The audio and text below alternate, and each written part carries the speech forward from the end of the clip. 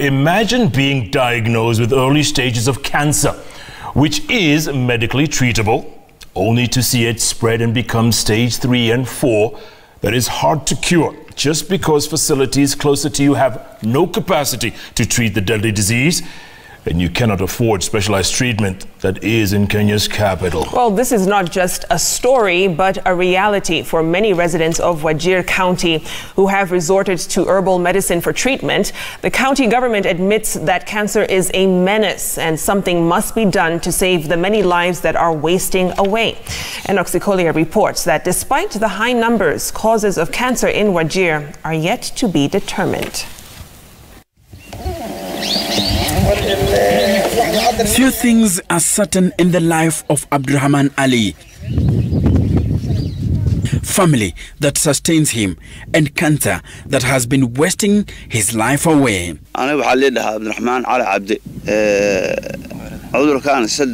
Nimekuwa na hii ugonjwa kwa zaidi ya mwaka 3 sasa na nina umri wa mwaka 56. Wajir. Kwa kweli sikuwa na hakika kwamba ugonjwa ulikuwa ugonjwa wa saratani. Niliweza kupata kwamba upande sehemu ya mkono huu wangu ulianza kufura. Na ndipo sasa ilipozidi sasa kupitia msamaria mwema waliweza kuchukua kipande cha nyama huko hospitali na wakaenda wakaipima. It's quite unfortunate that this is happening. Dr. Willis Mite, a clinical oncologist, had assessed Ali a day before we met the 56-year-old resident of Wajir village in Wajir County. He had a huge left shoulder wound, stroke swelling. And he's had it for a couple of years, but the first time it was diagnosed was last year, November. It was diagnosed in November 2018. So a biopsy had to be taken from that site, taken to the pathology lab, where analysis was done, and it was confirmed that it was a squamous cell carcinoma. Cancer did not just take away his health, it also took away his livelihood. As he quenches his thirst, his eyes fixed on a wheel cut he no longer uses, Ali narrates how lack of funds hampered his search for cancer treatment after the diagnosis. With no hope in sight, he ended up enlisting the help of a herbalist. Kwa njia za kienyeji tuliweza kumwaga ule usaha, na hivyo basi nikatulia kidogo mpaka ikafika mwaka uliopita ambapo sasa tena ule ugonjwa tena ukaanza na kuwa kali zaidi. Hapo sasa ndo nikajaribu tena kutafuta zile matibabu ndogo hapa na pale. Ingawaje kule hospitali walikuwa wanaweza niambia nisafiri mpaka Garissa, na ingawaje kuambiwa kwamba niende referral pale Garissa imekuwa na changamoto zaidi, maana kifedha sikuweza kumudu.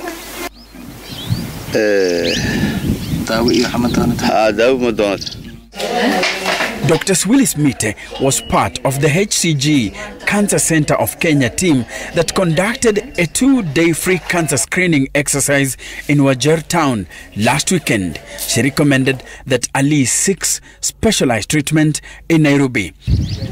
But the man from Wajir village says he would have followed the doctor's instructions to the latter, were it not for his financial state. The Nairobi-based oncologist has warned that the situation could worsen if urgent medical assistance is not given to him. For cancer of such a region, it's likely to go to the lung, it's likely to go to the brain, it's likely to go to the bone, it can go to the liver, it can go to the abdomen, it can go anywhere.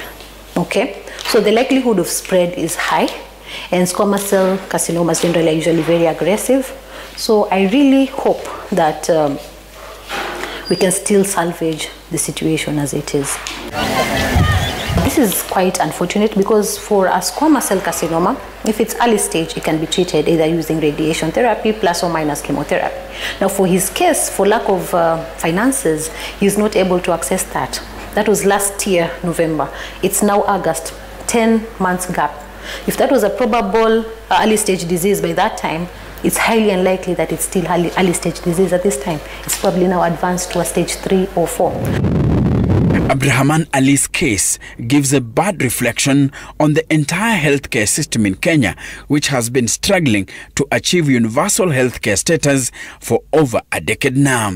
According to the Asian Cost in Oncology Action Study conducted in 2012 and 2013, cancer patients with low income are 5 times more likely to die from the disease than high-income patients. The progress of battling cancer in Wajir has not been slowed by poverty alone, but also by the fact that cancer treatment is not available anywhere in the northeastern county. For one to access cancer care, they would have to tackle a 6-hour journey of 317.6 kilometers to Garissa town, or 684.4 kilometers to the capital, Nairobi. The road is bumpy for the cancer patients. The use of air transport to Nairobi is too expensive for many. Flying to the capital costs 40,000 shillings per person for a return ticket, and that is a problem for a big percentage of Wajir's population. The road network will be very helpful, but still the distance is prohibitive. The incidence of throat cancer is almost double here compared to the national average. Indeed, the disease has left a trail of death in Wajir. Na watu hawajui, mtu anasema tu ninaumwa na koo ama mahali fulani, hawezi enda hospitali haraka. Shabeleka hospitali, unaona ya kwamba hii kitu imekaa kwa kansa, haina matibabu, and finally the person will die. But as we move through the corridors of Wajir Referral Hospital, we encounter Hassan Sadiq Sheikh, a throat cancer survivor. Taking advantage of the free cancer screening exercise, he has come for his annual review. Niligonjeka kwa muda mwaka 3 iliyopita. Niligonjeka sana na sikuwa nakula anything. So nikapelekwa Nairobi, Mpisha, nilichukuliwa some tests. Niliambiwa utapata results in 15 days. Hizo tests zilikuwa zinatumwa huko India. After 15 days, nikagunduliwa na niko positive kwa throat cancer. Niliadmitiwa hapo, nilikuwa nachukua dawa from that hospital for close to a year. Since then, nilileta hapo Wajir. Wakati nilimaliza hizo dosages, after that nikaenda kurudi Nairobi for another test. Lambo ile kidonda ulikuwa nazo kwa throats zimepona. Hakuna kidonda zingine tena. So kwa muda 3 years ndio alikuwa anafanywa hivyo.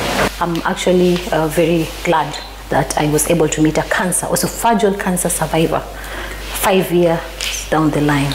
The review finds him cancer-free. There's no evidence of disease progression or even recurrence. He's well built, nutrition-wise, he's doing fine.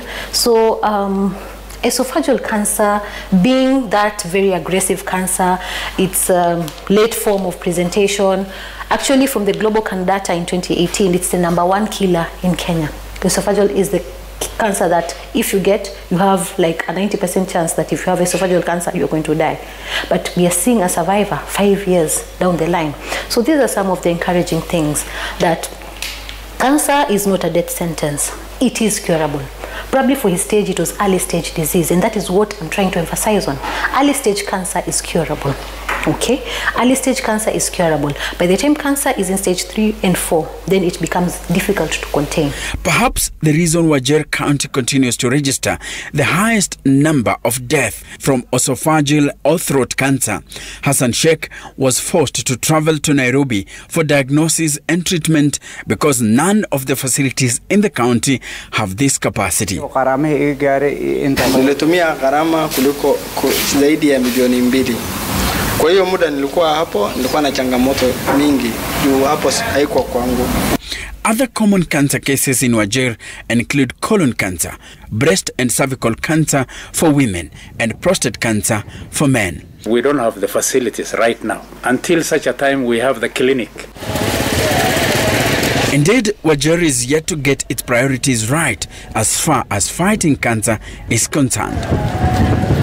But the county government is trying to change that storyline to have people screened so that the disease is discovered before it's too late. The county health officials have trained their sites on setting up a cancer center. They want cancer-related death to decline. Also make their own statements, sir. Ahmed Omar is the county chief officer in charge of medical services. We'll manage where possible what the county can do. Where we cannot achieve anything much, then definitely we'll refer. Also, again, it's a learning lesson for our county. What we need to purchase maybe going forward in terms of equipment, in terms of knowledge. With the number of cancer cases on the rise in Wajir County, the county government has put an emphasis on setting up a cancer center that will ensure early diagnosis of different types of cancer. Wajir is one of the counties that received cancer diagnosis and treatment equipment from the national government in 2014.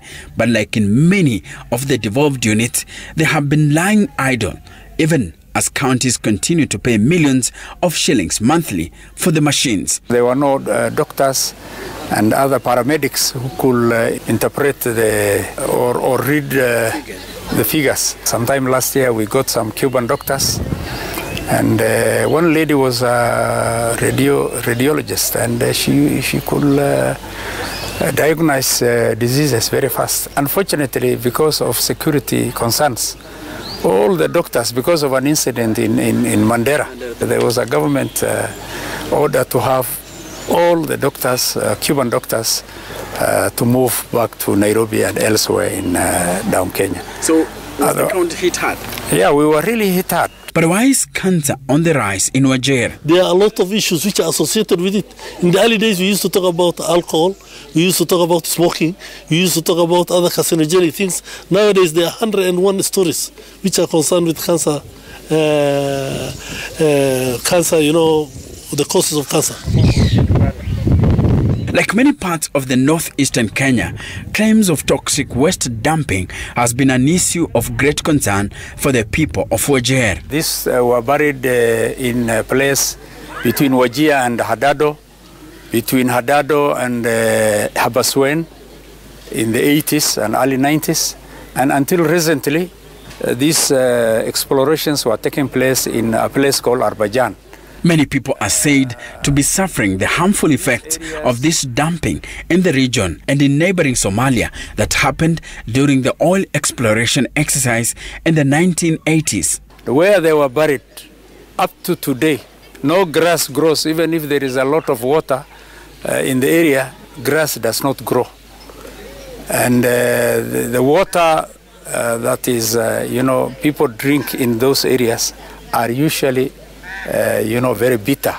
Even though proper research on the predisposing factors in Wajir is yet to be conducted, leaders suspect that water could be a problem. Indeed, water is a challenge in Wajir, and most residents end up drinking contaminated water. We had a total of 140, and 31 of those were either suspicious or positive. That is actually a high or a relatively high percentage. Okay, out of 140 people who turn out, then you have 31 suspicious or positive cases. That is a worrying trend. And for Abdurrahman Ali, he so wishes there was an answer to the cancer that has afflicted him and many others in Wajir. He says he has been sick for so long now, he almost forgets what it means to feel healthy. Enock Sikolia, Citizen TV, Wajir.